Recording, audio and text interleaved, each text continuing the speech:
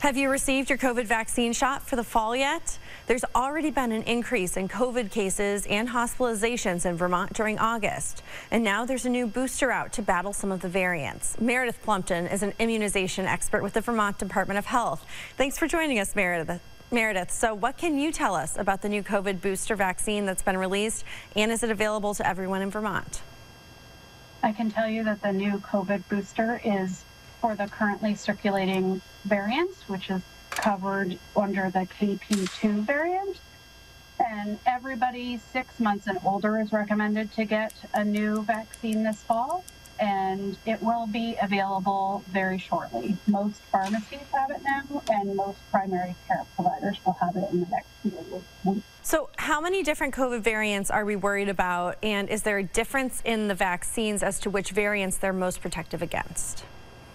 Sure. So last year, it was a bivalent booster dose, meaning it covered 2 different variants. And this year they made the recommendation for just the monovalent, means it's covering 1 variant.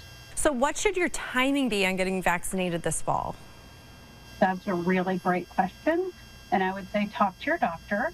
Most people, it's most effective in October and November, depending on case count.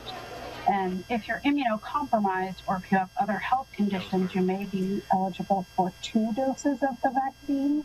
So you could get 1 sooner and then 1 kind of mid-season. So a couple of hospitals in the UVM Health Network are now recommending masking for anybody entering their facilities, something that became the practice during the COVID pandemic. So if you've been vaccinated, is there a reason to mask up still? We know that COVID vaccine isn't 100% effective against getting COVID. It's really effective against hospitalizations and death.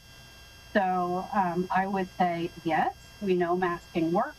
And it's a good way to protect other vulnerable people around you. Staying home when you're sick also works. Hand washing works. And staying away from other people if they're sick.